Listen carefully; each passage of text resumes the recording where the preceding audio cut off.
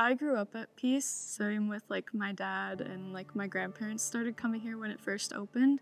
And so it's always been like a home away from home. And even when I'm like living in different countries or just traveling, like I try to tune into the online because it's just home.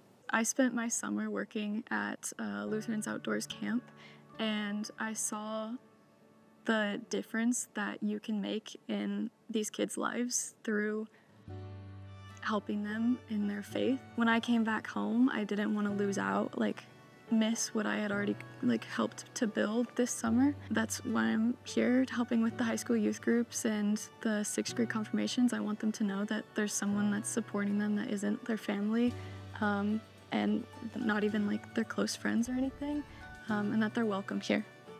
When I think about like this summer and even this year with youth group and confirmation so far, I think about these kids and they've taught me to be like imperfectly myself, and I love them for it. Life in your early 20s after graduating high school can be really confusing because everyone's doing something different, and it can be very difficult not knowing where your place necessarily is in the world because so many people are telling you to be someone different.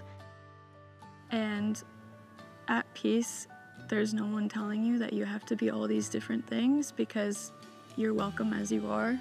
And I think that's helped me a lot within the past year specifically, like not having to try to be someone I'm not because I know that I'm welcome here.